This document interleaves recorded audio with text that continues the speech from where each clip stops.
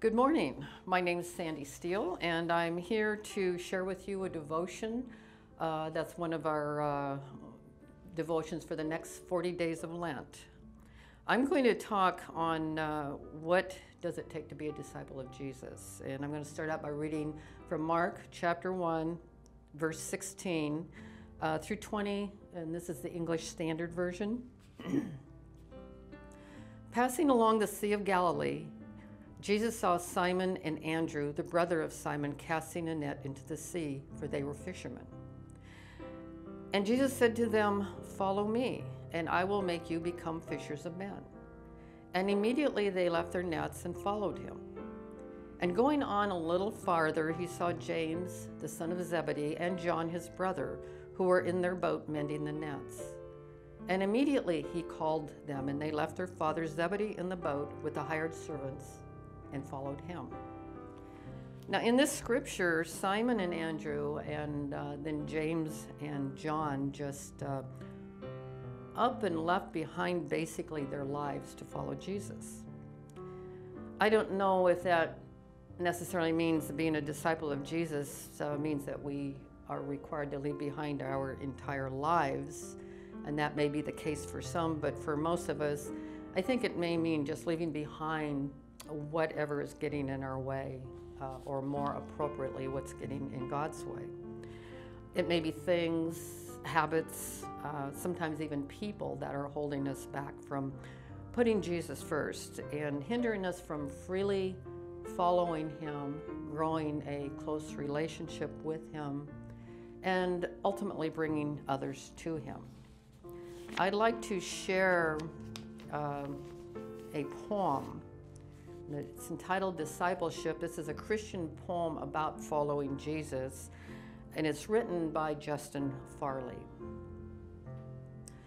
Don't let your bondage hold you back. Don't let your misfortunes, your dark secrets, or your mischievous ways blind your eyes to the light.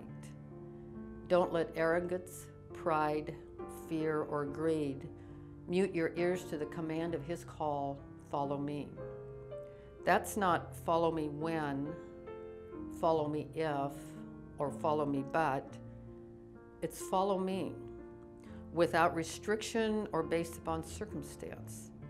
It doesn't leave time to pack a suitcase. It doesn't leave time to say goodbyes.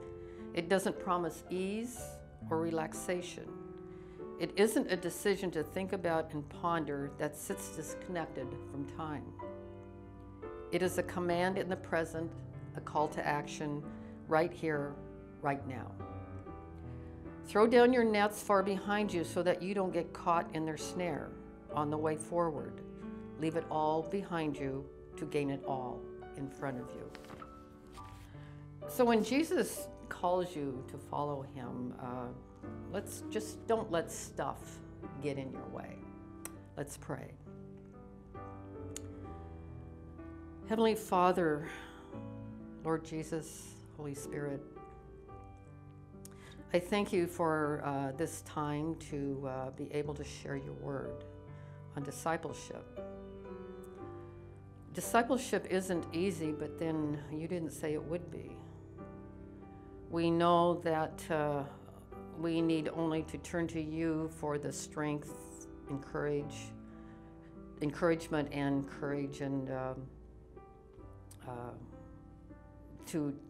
that it takes to be a disciple of yours, to follow you, to grow close to you, and to help others, be it simply by our actions or words, or sometimes both, to also know and to receive you.